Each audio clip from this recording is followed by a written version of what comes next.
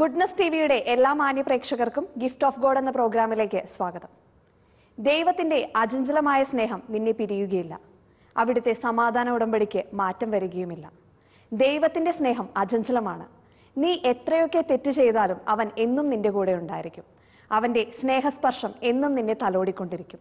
അനേക വർഷം മക്കളില്ലാതെ കാത്തിരുന്ന് അവസാനം ഡിവൈനിലെ മക്കളില്ലാത്ത ദമ്പതികളുടെ ധ്യാനം കൂടി ദൈവം അനുഗ്രഹിച്ച് കുഞ്ഞുങ്ങളുണ്ടായി. അങ്ങനെ ആ ഫാമിലീസിനെ പരിചയപ്പെടുത്തുന്ന ഒരു പ്രോഗ്രാമാണ് ഗിഫ്റ്റ് ഓഫ് ഗോഡ്.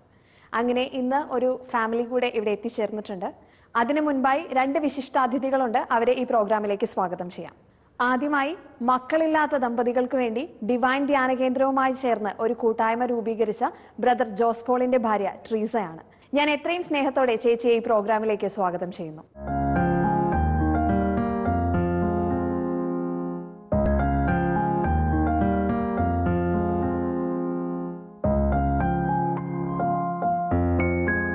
അടുത്തതായി PVS ഹോസ്പിറ്റലിലെ ചീഫ് ഗൈനക്കോളജിസ്റ്റ് ഡോക്ടർ സ്മിതി സനലിനെ ഈ പ്രോഗ്രാമിലേക്ക് സ്വാഗതം ചെയ്യുന്നു.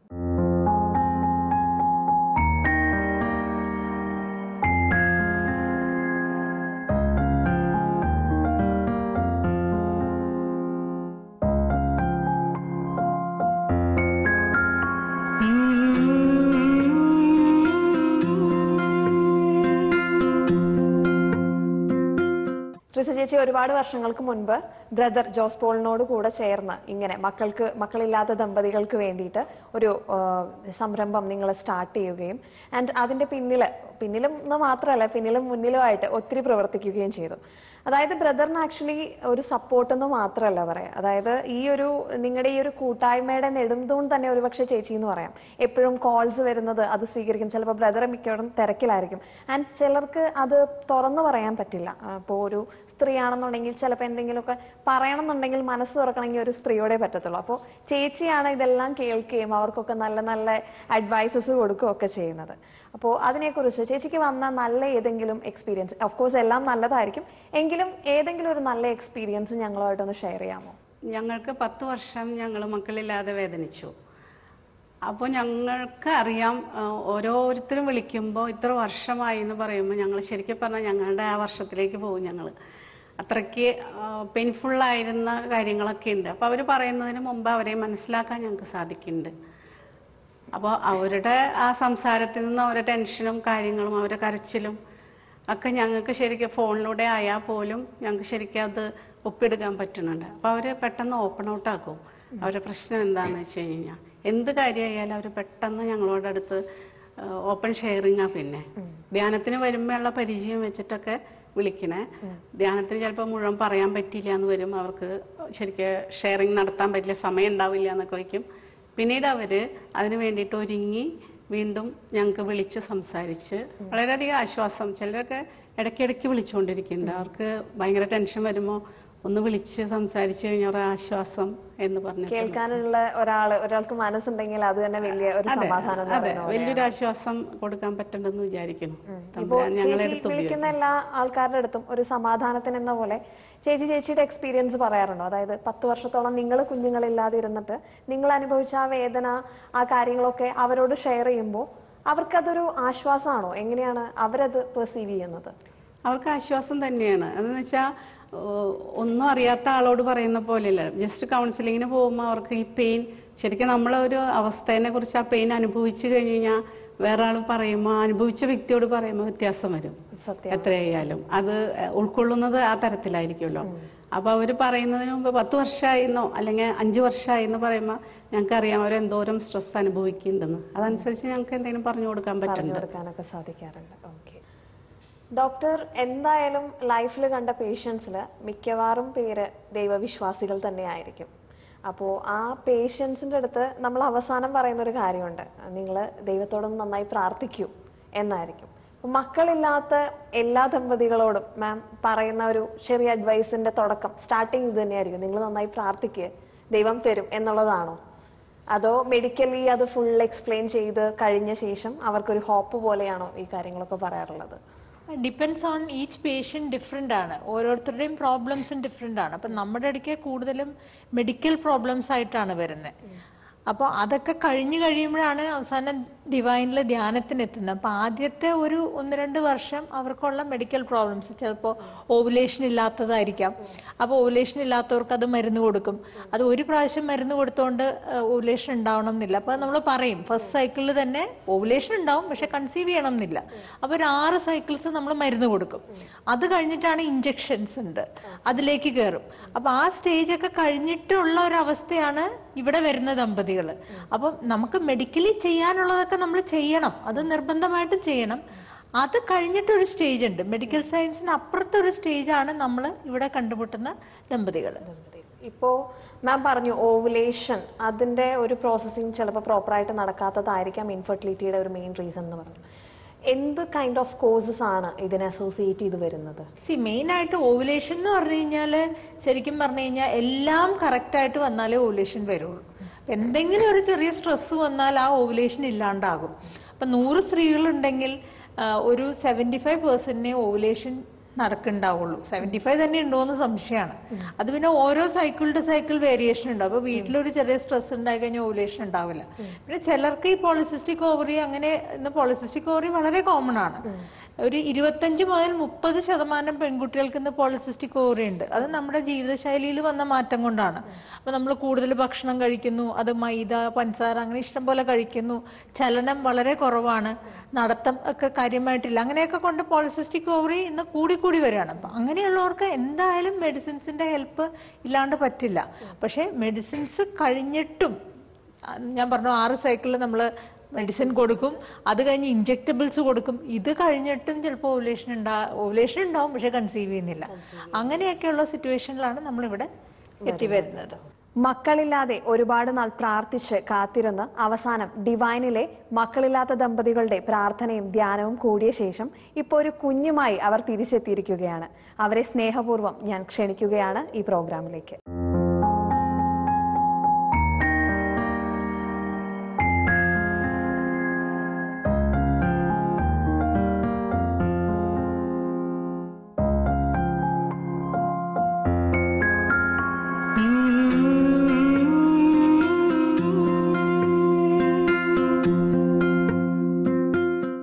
നമസ്കാരം ചേച്ചി, പേരെങ്ങനെയാണ്? എൻ്റെ പേര് ജസീന്ത. ജസീന്ത. ചേട്ടൻ? എൻ്റെ പേര് ജോയൽ. വീട് എവിടെയാണ് രണ്ടുപേരുടെയും? ആനക്കല്ല് ഇടവക. ആനക്കല്ല് ഇടവക, കാഞ്ഞിരപ്പള്ളി, കാഞ്ഞിരപ്പള്ളി, കോട്ടയം ഡിസ്ട്രിക്റ്റിലാണ്. ഓക്കെ. എത്ര നാളായിട്ട് നിങ്ങൾ കല്യാണം കഴിഞ്ഞ ശേഷം കുഞ്ഞുങ്ങൾ ഉണ്ടാവാതിരുന്നു? ഞങ്ങൾക്ക് ലേറ്റ് മാരേജ് ആണ് ഞങ്ങളുടെ. 2 വർഷമായിട്ട് കുഞ്ഞുങ്ങളില്ലാതെ. അപ്പൊ പ്രായമായതുകൊണ്ട് ഞങ്ങൾ അങ്ങനെ ചെക്ക് ചെയ്യാനൊക്കെ പോയി, പ്രോബ്ലം ഒന്നും ഇല്ല.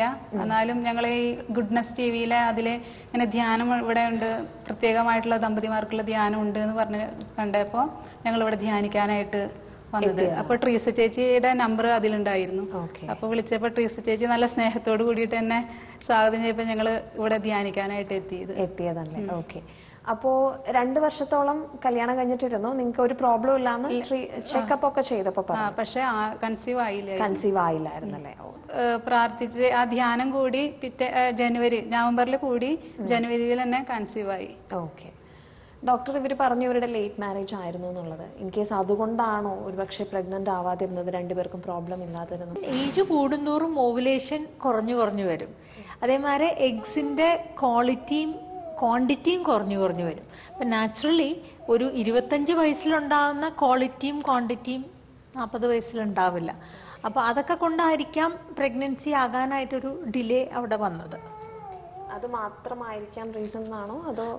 അതൊരു മെയിൻ റീസൺ ആയിരിക്കും. ബിക്കോസ് നമുക്ക് ക്വാളിറ്റീനെയും ക്വാണ്ടിറ്റീനെയും ഒന്നും ഞങ്ങൾക്ക് ചെക്ക് ചെയ്താൽ കണ്ടുപിടിക്കാൻ പറ്റില്ല. വേറെ കാര്യങ്ങളൊക്കെ ടെസ്റ്റ് ചെയ്തപ്പോൾ നോർമലായിട്ടുണ്ടാവും. അതേമാതിരി ചേട്ടന്റെ കൗണ്ട് നോർമലായിരുന്നു അല്ലേ? കുറച്ച് കുഴപ്പമില്ല എന്ന് പറഞ്ഞു, ഒരു ഡോക്ടർ കുഴപ്പമില്ല എന്ന് പറഞ്ഞു, കുറച്ച് കുറവുണ്ട്. അപ്പൊ ഞങ്ങള് മാതയില് കാണിച്ചപ്പോ IUI ചെയ്യാന്ന് പറഞ്ഞു. അപ്പൊ അത് ചെയ്യാന്ന് പറഞ്ഞപ്പോ ഞങ്ങൾ അന്നേരം ധ്യാനം കഴിഞ്ഞതിന് ശേഷമാണ് പോയത്. അപ്പോ അത് നമുക്ക് ശരിയില്ല എന്നുള്ളൊരു അത് ചെയ്യണ്ടല്ലോ, ദൈവം നമുക്ക് തരും ആ ധ്യാനത്തില്, അങ്ങനെ നമുക്ക് അങ്ങനെ ഒരു മെസ്സേജ് കിട്ടിയിട്ടുണ്ടല്ലോ എന്ന് പറഞ്ഞിട്ട് ഞങ്ങൾ അങ്ങനെ ഇറങ്ങി. മെഡിസിൻ ഒന്നും വാങ്ങിയില്ല, ഡോക്ടറെ അടുത്തൊന്നും പറഞ്ഞില്ല, ഞങ്ങൾ അങ്ങനെ ഇറങ്ങി.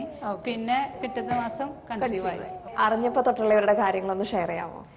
ഇവര് ധ്യാനം കഴിഞ്ഞ് ഇറങ്ങുന്ന സമയത്ത് എന്നോട് വന്നിട്ട് പറഞ്ഞു, ക്രിസ്റ്റി ചേച്ചി പ്രാർത്ഥിച്ചോളൂ. ഞാൻ ചോദിച്ചു എന്താണ് പ്രത്യേകിച്ച് അങ്ങനെ പറയണേന്ന് ചോദിച്ചപ്പോൾ പറഞ്ഞു ഞങ്ങൾ ലേറ്റ് മാരേജ് ആണ്. അത് തന്നെ ഇവരുടെ മനസ്സിൽ ഇനി ഉണ്ടാവോ എന്നുള്ളൊരു ടെൻഷൻ പോലെ എനിക്ക് തോന്നി സംസാരിച്ചപ്പോൾ. ലേറ്റ് മാരേജ് ആണെന്ന് ഓർത്തുകൊണ്ട് ദൈവത്തിനെ അനുഗ്രഹിക്കാൻ അങ്ങനെ ഒരു ഏജ് ബാർ ഇല്ല എന്ന് ഞങ്ങളുടെ ഒരു മനസ്സിലെ വിശ്വാസം. എന്നുവെച്ചാൽ ഞങ്ങളിവിടെ കണ്ടിരിക്കുന്നത് 19-20 വർഷമായിട്ടും കുട്ടികളായവരെ കണ്ടിട്ടുണ്ട്. അപ്പം ഞാൻ പറഞ്ഞു, സാക്ഷ്യങ്ങളൊക്കെ കണ്ടതല്ലേ, നിങ്ങൾ ധൈര്യമായിട്ടിരിക്കുക, വിശ്വസിച്ച് പ്രാർത്ഥിച്ചാൽ മതി, ദൈവം തരും എന്ന് പറഞ്ഞ് അവരെ ബലപ്പെടുത്തി പോയി. പിന്നീട് അവര് കൺസീവ് ചെയ്തിട്ടാണ് എനിക്ക് വിളിക്കുന്നത്, കൺസീവ് ചെയ്തെന്ന് പറഞ്ഞിട്ട്. ഭയങ്കര സന്തോഷമായി അത് കേട്ട് കഴിഞ്ഞപ്പോൾ. പിന്നെ അവർക്ക് എന്താ പറയുക, ഒരു പ്രയർ സപ്പോർട്ട് കൊടുക്കേണ്ടതെന്ന് വെച്ചാൽ ആര് വിളിച്ചാലും ഞങ്ങൾ ഒരു പ്രയർ സപ്പോർട്ട് കൊടുക്കും അവർക്ക് എത്രയായാലും. പിന്നെ ഇവരുടെ ഈ പ്രോബ്ലം കേട്ടപ്പോൾ തന്നെ ഞങ്ങൾക്ക് ലേറ്റ് മാരേജ് ആണ്, അപ്പോൾ ഇനി ഇവർക്ക് അത് കണ്ടിന്യൂ ചെയ്യാൻ പറ്റുമോ, അങ്ങനെ കുറേ ടെൻഷനുകൾ ഉണ്ടായിരുന്നു തോന്നുന്നു. അപ്പോൾ ഇടയ്ക്ക് വിളിക്കും. ബ്ലഡ് ചെക്ക് ചെയ്തപ്പോ അതിലെ ഒരു പ്രോബ്ലം 2 റിസ്ക് ഉണ്ട് എന്ന് പറഞ്ഞായിരുന്നു ജിമാർട്ട് ചെയ്തപ്പോ. എന്താ പറഞ്ഞിട്ടുണ്ടായിരുന്നത് ഡോക്ടർ? അപ്പോൾ കൊച്ചിന് എന്തെങ്കിലും ബുദ്ധിമുട്ടുണ്ടായിരിക്കും എന്ന് പറഞ്ഞു. ആ ടെസ്റ്റ് ചെയ്തത് എപ്പോഴാണ്? ഏകദേശം ഒരു 3 മാസം ആവുന്ന സമയത്ത് 6 മാസമായപ്പോഴാണ് ചെയ്തത്. 6 മാസമായപ്പോഴാണ്. 3 മാസത്തിൽ ടെസ്റ്റ് ചെയ്തില്ലായിരുന്നു. ബ്ലഡ് ടെസ്റ്റിൽ എന്തായിരുന്നു അത് കൂടുതലുണ്ടായിരുന്നു? 2 റിസ്ക് പ്രോബ്ലം കൂടുതൽ. അത് എനിക്ക് തോന്നുന്നു ഇങ്ങനെയാണത് നമ്മൾ ചെയ്യുന്നത്. 11 ആഴ്ചയുടെയും 14 ആഴ്ചയുടെയും ഇടയ്ക്കാണ് നമ്മൾ ഡബിൾ മാർക്കർ ടെസ്റ്റ് എന്ന് പറയും. അപ്പൊ അത് ബ്ലഡ് ആണ് എടുക്കുന്നത്. ആ ബ്ലഡ് എടുത്തിട്ട് നമ്മൾ നോക്കും. അതിനൊപ്പം തന്നെ ആ സമയത്ത് ഒരു സ്കാനിങ്ങും കൂടി ഉണ്ട്. അപ്പൊ അതിനെ NT സ്കാൻ എന്നാ പറയുന്നത്. അപ്പൊ കൊച്ചിന്റെ കഴുത്തിന്റെ ഇവിടുത്തെ ഒരു തിക്നെസ് ഉണ്ട്. ആ 3 മാസമായ കൊച്ചിന്റെ കഴുത്തിന്റെ തിക്നെസ് ആണ് NT. ഇത് രണ്ടും കൂടി നോക്കിയിട്ട് നമ്മളൊരു ഗ്രാഫ് വരയ്ക്കും.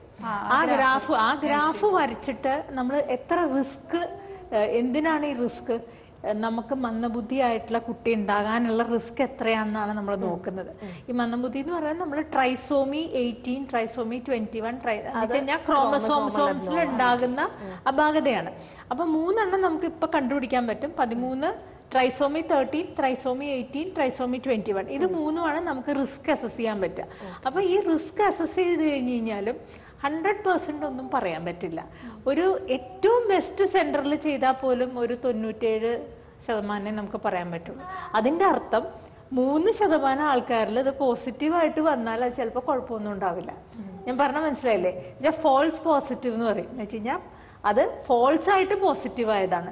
അതേമാതിരി ഫോൾസ് നെഗറ്റീവും ഉണ്ടാകാം. അപ്പൊ ഇതൊരു 100% ഒന്നും പറയാൻ പറ്റില്ല. അപ്പൊ അത് ടെസ്റ്റ് പോസിറ്റീവ് ആയി കഴിഞ്ഞാൽ പിന്നെ നമ്മൾ അടുത്തതിലേക്ക് കടക്കും.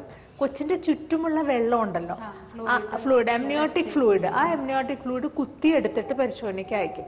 പക്ഷെ ഈ എംനിയോട്ടിക് ഫ്ലൂയിഡ് കുത്തിയെടുക്കാന്ന് പറഞ്ഞാൽ ഇച്ചിരി പരിപാടിയാണ്. എന്താന്ന് വെച്ച് കഴിഞ്ഞാല് ജീവനുള്ള കൊച്ചു വയറ്റിൽ കിടക്കുമ്പോഴാണ് നമ്മൾ സൂചി വെച്ച് ഇതിനെ കുത്തുന്നത്. അപ്പൊ അതുകൊണ്ട് തന്നെ ചിലപ്പോൾ എബോർഷൻ ആകാം. അപ്പൊ അതുകൊണ്ട് അതൊരു ഇച്ചിരി റിസ്ക് ഉള്ള പരിപാടിയാണ്. അതിൻ്റെ ഉള്ളിൽ ബേബിയുടെ ലോസ് പോലും 1% ആൾക്കാരിൽ ബേബി തന്നെ പോകാം ഈ ടെസ്റ്റ് ചെയ്യുന്നതിന്റെ ഫലമായിട്ട്. അപ്പൊ അത് നമ്മൾ വളരെ ആലോചിച്ചിട്ട് ചെയ്യണം. എന്ന് വെച്ച് കഴിഞ്ഞാൽ നമ്മൾ ഈ ടെസ്റ്റ് പോസിറ്റീവായ എന്ത് ചെയ്യുന്നതാണ് അടുത്ത ചോദ്യം. നമ്മൾ ഈ കുട്ടീനെ കളയാൻ ഉദ്ദേശിച്ചിട്ടുണ്ടോ? കളയാൻ ഉദ്ദേശിച്ചിട്ടില്ലെങ്കിൽ പിന്നെ ഈ രണ്ടാമത്തെ ടെസ്റ്റ് ചെയ്യുന്നത് അതുകൊണ്ട് ചെയ്തില്ല. ആവശ്യമില്ല. 3-ാം മാസമല്ല ചെയ്തത്, ഡോക്ടർ 6-ാം മാസമാണ്, മെയ് മാസത്തിലാണ്. എംനിയോസെന്റിസിന്റെ കാര്യം മറ്റേ അത് അഡ്വൈസ് ചെയ്തിരുന്നോ? അമ്നിയോട്ടിക് ഫ്ലൂയിഡ് എടുക്കുന്ന കാര്യം പറഞ്ഞിരുന്നു. അപ്പൊ മെയ് 1 ഞങ്ങള് പോയി. അപ്പൊ ഇത് എടുക്കണം എന്ന് പറഞ്ഞപ്പോ സ്കാൻ ചെയ്തപ്പോ അതില് പ്രോബ്ലം ഒന്നും ഇല്ല, കൊച്ചിന് പ്രോബ്ലം ഒന്നും ഇല്ല എന്ന് പറഞ്ഞു. അപ്പൊ ഇത് എടുത്തൊന്ന് വേണമെങ്കിൽ ടെസ്റ്റ് ചെയ്യാൻ, എന്തെങ്കിലും അംഗവൈകല്യം ഉണ്ടെങ്കിൽ അറിയാമെന്ന് പറഞ്ഞു. അപ്പൊ അന്നേരം ഞങ്ങൾ വേണ്ട എന്ന് പറഞ്ഞു, നോ പറഞ്ഞു. അതിപ്പോ എന്താന്ന് വെച്ച് കഴിഞ്ഞാൽ നമുക്ക് ഈ ടെസ്റ്റിനെ പറ്റി പറയാതിരിക്കാൻ പറ്റില്ല. എന്ന് വെച്ച് കഴിഞ്ഞാൽ എല്ലാവർക്കും റൈറ്റ് ടു ഇൻഫർമേഷൻ ഏത് രോഗിയുടെയും അവകാശമാണ്. ഇത് കഴിഞ്ഞാൽ നെക്സ്റ്റ് സ്റ്റെപ്പ്. അപ്പൊ അതുകൊണ്ട് ഡോക്ടർമാർക്ക് ഇത് പറയാതിരിക്കാൻ പറ്റില്ല. അപ്പൊ 3-ാം മാസത്തിൽ ഈ ഡബിൾ മാർക്കർ ടെസ്റ്റിനെ പറ്റിയും ഈ NT സ്കാനിനെ പറ്റിയും എല്ലാ ഗൈനക്കോളജിസ്റ്റും പറയും. പക്ഷെ 3-ാം മാസത്തിലല്ല ഡോക്ടർ പറഞ്ഞത്. അല്ല, ഈ ഡബിൾ മാർക്കർ ചെയ്തത് 3-ാം മാസമല്ല, ഡബിൾ മാർക്കർ 3-ാം മാസത്തിലാണ് ചെയ്യുന്നത്. 6-ാം മാസത്തിൽ അല്ല, അത് പിന്നെ ചെയ്യുന്നത് അനോമലി സ്കാൻ ആണ്. 5-ാം മാസത്തിൽ അനോമലി സ്കാൻ ചെയ്യും. അപ്പൊ ഇങ്ങനെ 2 കാര്യങ്ങളാണ് നമ്മൾ അംഗവൈകല്യങ്ങൾ ഇല്ല എന്ന് ഉറപ്പിക്കാൻ ചെയ്യുന്നത്. ഒന്ന് 3-ാം മാസത്തിൽ ചെയ്യുന്ന ഈ ഡബിൾ മാർക്കർ ടെസ്റ്റും പിന്നെ NT സ്കാനും. അത് എല്ലാവർക്കും കമ്പൽസറി അല്ല, ഞാൻ പറഞ്ഞില്ലേ ഡോക്ടറിന്റെ ജോലി ഇങ്ങനെ ഉണ്ട് എന്ന് പറഞ്ഞു കൊടുക്കുക. ചെയ്യോ ചെയ്യാതിരിക്കോ ചെയ്യേണ്ടത് പേഷ്യന്റിന്റെ അവകാശമാണ്. അല്ല, ഇത് നിർബന്ധമായിട്ടും ചെയ്യിപ്പിച്ചു, ഇത് എന്തായാലും ചെയ്യണം എന്ന് പറഞ്ഞു. അത് ചിലപ്പോ അവര് അത് ഓരോരുത്തരുടെ ഡോക്ടർ. പക്ഷെ പേഴ്സണലി ഞാൻ ഇങ്ങനെ ഉണ്ട്, ബിക്കോസ് റൈറ്റ് ടു ഇൻഫർമേഷൻ എല്ലാ രോഗിയുടെ അവകാശമാണ്. അപ്പൊ ഇത് ഞാൻ പറഞ്ഞു കൊടുക്കില്ല എന്ന് പറഞ്ഞാൽ അത് ഞാൻ ചെയ്യുന്നൊരു തെറ്റായിരിക്കും. രോഗിയുടെ ചോയ്സ് ആണ്. രോഗിക്ക് വേണമെങ്കിൽ ചെയ്യാം, ചെയ്യാതിരിക്കാം. ഇനി ഫസ്റ്റ് ടെസ്റ്റ് ഇപ്പൊ എല്ലാരും ചെയ്യുന്നുണ്ട്, ഈ ഡബിൾ മാർക്കർ എല്ലാരും ഇപ്പൊ ചെയ്യുന്നുണ്ട്. എന്ന് വെച്ച് കഴിഞ്ഞാൽ 3-ാം മാസത്തിൽ ഈ ടെസ്റ്റ് എല്ലാരും ചെയ്യുന്നുണ്ട്. അത് പോസിറ്റീവ് ആയി കഴിഞ്ഞാൽ പിന്നെ അടുത്തതെന്നുള്ളതാണ് പ്രശ്നം ഉണ്ടാക്കണത്. ബിക്കോസ് അവിടെ ബേബി പോകാനുള്ളൊരു സാധ്യതയുണ്ട്. അതൊരു ഇൻവേസീവ് ടെസ്റ്റ് ആണ്. ഇൻവേസീവ് എന്ന് വെച്ചാൽ നമ്മൾ കുട്ടിയുടെ ഉള്ളിലേക്ക്, വയറിന്റെ ഉള്ളിലേക്ക് പോയിട്ടാണ് ഫ്ലൂയിഡ് എടുക്കണേ. അപ്പോൾ അതൊരു റിസ്ക് ഉള്ളതുകൊണ്ട് പലരും പറയും ഞങ്ങൾ എന്തായാലും കണ്ടിന്യൂ ചെയ്യാൻ ഉദ്ദേശിക്കുകയാണ്, അപ്പൊ ഈ ടെസ്റ്റ് വേണ്ട. അപ്പൊ പിന്നെ ഓക്കെ, അത് നമ്മൾ എഴുതി വെക്കും, ഇങ്ങനെ എക്സ്പ്ലെയിൻ ചെയ്തു, അപ്പൊ പിന്നെ പ്രശ്നം അതോടുകൂടി തീരുകയാണ്. ഏതായാലും കുട്ടീനെ കണ്ടിട്ട് പ്രത്യേകിച്ച് ഒരു ട്രൈസോമി ഉള്ള ഒരു കുട്ടിയായിട്ട് എനിക്ക് തോന്നുന്നില്ല. അപ്പൊ അതുകൊണ്ട് നോർമലായിട്ട് എല്ലാ ഇപ്പൊ നമ്മളൊരു കുട്ടീനെ അസസ് ചെയ്യുമ്പോൾ അതിന്റെ മൈൽ സ്റ്റോൺസ് ഉണ്ടല്ലോ, ഹെഡ് കൺട്രോള് നന്നായിട്ട് വന്നിട്ടുണ്ട്, അതേമാതിരി അതിന്റെ ഗെയ്സ് ഒക്കെ നല്ല ഫിക്സ്ഡ് ആണ്, കൊച്ച് അറ്റൻറ്റീവ് ആണ്. അപ്പൊ ഇങ്ങനെ കുറച്ച് കാര്യങ്ങൾ വെച്ച് ഇപ്പൊ ബ്ലഡ് ടെസ്റ്റ് ഒന്നും ഇല്ലാണ്ട് തന്നെ നമുക്കറിയാം കൊച്ചു നോർമലാണ്. ഇനി നിങ്ങൾക്ക് ഇത് കൺഫേം ചെയ്യണമെങ്കിൽ നമുക്ക് ക്രോമസോംസ് ടെസ്റ്റ് ഉണ്ട്, വലിയ പാടൊന്നുമില്ല. DNA ടെസ്റ്റ് ചെയ്താൽ 2500 DNA ടെസ്റ്റ് ചെയ്താൽ ഇത് 100% കൺഫേം ചെയ്യും കൊച്ചു നോർമലാണ്. അപ്പൊ അന്നത്തെ അവസരത്തിലൊക്കെ ചേച്ചി എന്നെ നന്നായി ഹെൽപ്പ് ചെയ്തു. അങ്ങനെ ഒരു റിസ്ക് ഉണ്ട് എന്ന് പറഞ്ഞാൽ അനൗൺസ് ചെയ്തപ്പോ 2 റിസ്ക് ഉണ്ട്, അതിൽ പ്രോബ്ലം ആണെന്ന് പറഞ്ഞപ്പോ ഒരു ടെൻഷൻ വന്നു, ഇനിയിപ്പോ എങ്ങനെയാണ്. അപ്പൊ ചേച്ചിയുടെ അടുത്ത് വിളിച്ച് പറഞ്ഞായിരുന്നു. അപ്പൊ ചേച്ചി പ്രാർത്ഥിച്ചു. അപ്പൊ പ്രത്യേകം ഒരു നന്ദി അതിനകത്തിനുണ്ട്. പ്രാർത്ഥിച്ചേക്കാൾ ഉപരി അവൾക്ക് ഒരു ദൈവം തന്ന കുഞ്ഞാണെന്നുള്ളൊരു വിശ്വാസത്തിലേക്ക് അവൾ വരുത്തിയിരുന്നു. അതായത് ദൈവം തന്ന കുഞ്ഞ്, അതിനൊരു അപാകത ഉണ്ടാവില്ല എന്ന് മനസ്സിൽ തന്നെ പറയാൻ പറഞ്ഞു. അപ്പോൾ അവൾക്ക് തന്നെ ഒരു മനോധൈര്യം വന്നു. ദൈവത്തിന്റെ ഒരു കരവേല തന്നെയെന്നാണ് ഞങ്ങൾ വിശ്വസിക്കുന്നത്. എന്ന് വെച്ചാൽ ഇവിടെ വന്നിട്ടുണ്ടായിരിക്കുന്ന കുട്ടികളൊന്നും ഇതുവരെ ഏജ് ആയിട്ടുള്ള, സാധാരണ പറയാം ഏജ് ആയി കഴിഞ്ഞ് കഴിഞ്ഞാൽ ശരിക്കും മെഡിക്കലി പ്രോബ്ലം പറയാറുണ്ട്, ഇതുവരെ ആരും സാക്ഷ്യപ്പെടുത്താൻ അങ്ങനെ ഒരു പ്രോബ്ലം ഉള്ള കുഞ്ഞുങ്ങൾ വന്നിട്ടില്ല. അപ്പൊ അത് വലിയൊരു ദൈവത്തിന്റെ ഒരു ഗിഫ്റ്റ് തന്നെയാണ്. എല്ലാ എപ്പിസോഡിലും ഒരു വിശിഷ്ട വ്യക്തി നമുക്ക് സന്ദേശം നൽകാറുണ്ട്. അതുപോലെ ഇന്നത്തെ എപ്പിസോഡിലും ഒരു വിശിഷ്ട വ്യക്തി നമുക്കായി ഒരു സന്ദേശം നൽകുന്നു. നമുക്ക് വിഷ്വൽ കണ്ട് തിരിച്ചു വരാം. ഞാൻ ഒരുപാട് മക്കളില്ലാത്ത ദമ്പതികളുമായിട്ട് ഇടപെടാനായിട്ട് ഇടവന്നിട്ടുണ്ട്. അവിടെ ജീവിതത്തിൽ അവരനുഭവിക്കുന്ന നിരാശ വാക്കുകൾ കൊണ്ട് വിവരിക്കാൻ കഴിയാത്തതാണ്. പലപ്പോഴും പൊതു ചടങ്ങുകളിലെ അവർ സന്നിഹിതരാകാൻ ഇഷ്ടപ്പെടുന്നില്ല. കാരണം അവർക്ക് മക്കളില്ലാത്തത് എത്ര വലിയ ഭാരമായിട്ടാണ് അവർ കരുതുന്നത്. ഒരുപക്ഷെ എലിസബത്ത് ഗർഭം ധരിച്ചപ്പോൾ ജനം പറഞ്ഞത് എന്താണ്? ജനത്തിൻ്റെ മുൻപിലുള്ള അവളുടെ അപമാന ഭാരം നീക്കുവാൻ യഹോവയായ കർത്താവ് അവൾക്ക് മകനെ കൊടുത്തു. അതുകൊണ്ട് മക്കളില്ലാത്ത വലിയൊരു അപമാനമാണ്. അത് വലിയ ഒരു സംഘർഷത്തിനും സങ്കടത്തിനും കാരണമായിട്ടുള്ള ഒരു കാര്യമാണ്.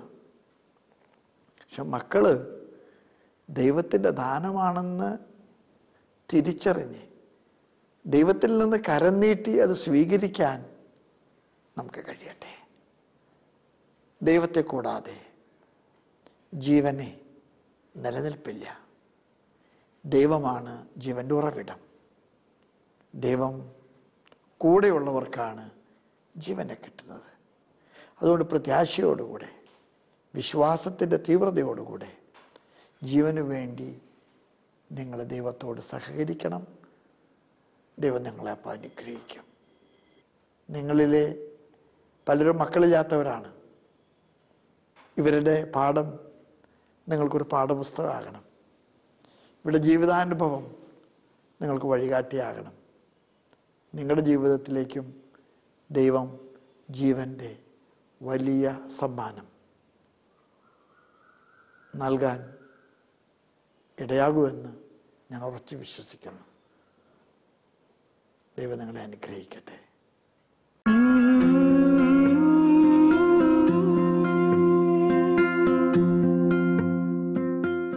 മക്കളില്ലാതെ ഒരുപാട് നാൾ കാത്തിരുന്ന് അവസാനം പ്രാർത്ഥിച്ച് കുഞ്ഞുങ്ങളെ ലഭിച്ച മാതാപിതാക്കൾ ഇവിടെ വരാറുണ്ട്.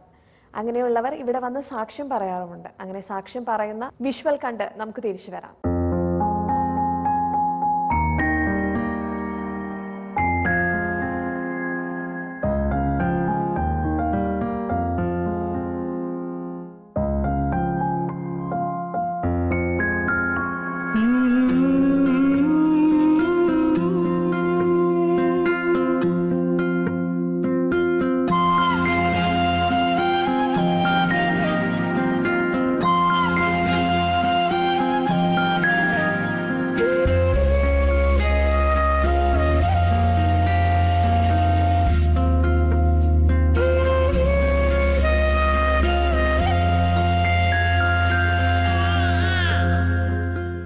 മക്കളില്ലാതെ 2 വർഷം നിങ്ങൾ ഇങ്ങനെ പ്രാർത്ഥിച്ച് കാത്തിരുന്നു. ആ സമയത്ത് നിങ്ങളുടെ മാനസികാവസ്ഥ വളരെ പെയിൻഫുൾ ആയിരുന്നു.